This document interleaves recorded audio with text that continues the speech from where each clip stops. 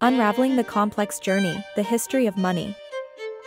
In the beginning, barter was the name of the game. Goods were exchanged directly, based on demand and supply. But barter had its limitations. Thus, the concept of money, portable, divisible, durable, was born.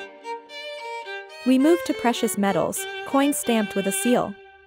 They were valuable, easily carried, and universally recognized.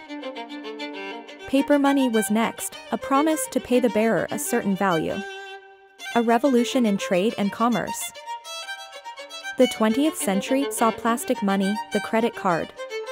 Commerce became instant and global, shrinking our world. Now, we're in the digital age.